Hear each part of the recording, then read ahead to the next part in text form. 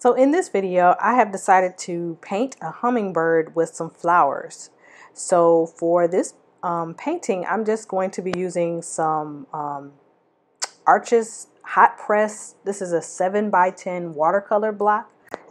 And I'm also going to be using some gouache. So I have a palette, which is a great palette for gouache.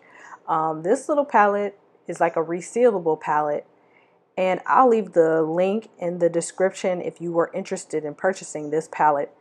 But this palette is really good at keeping the paints so they don't dry out.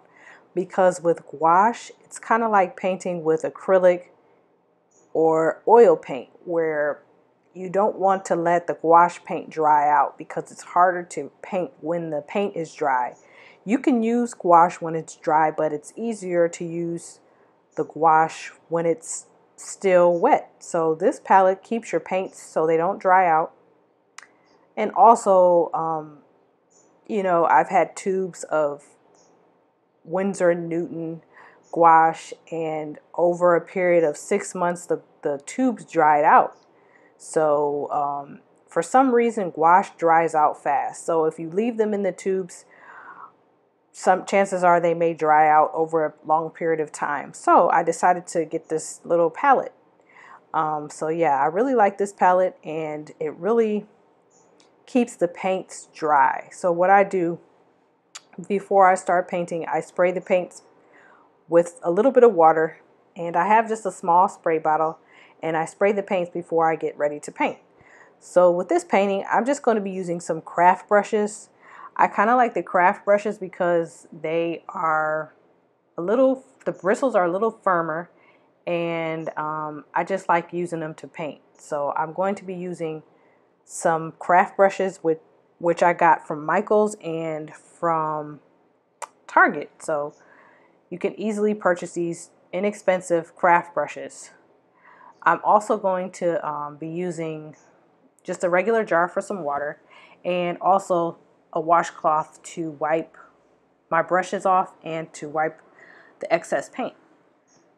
So I'm just going to show you how I paint this hummingbird. For some reason, I just decided to paint some birds.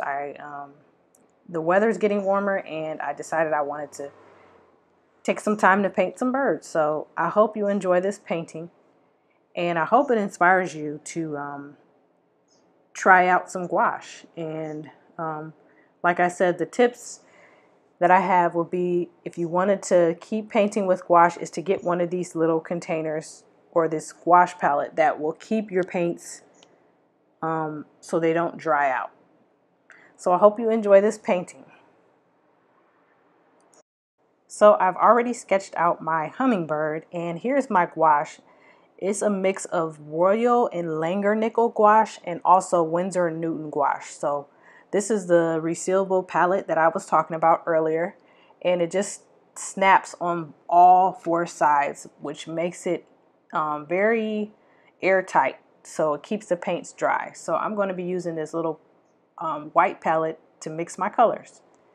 So I just have a regular 2B pencil and some craft brushes, and this Arches watercolor paper, 7x10 hot press paper.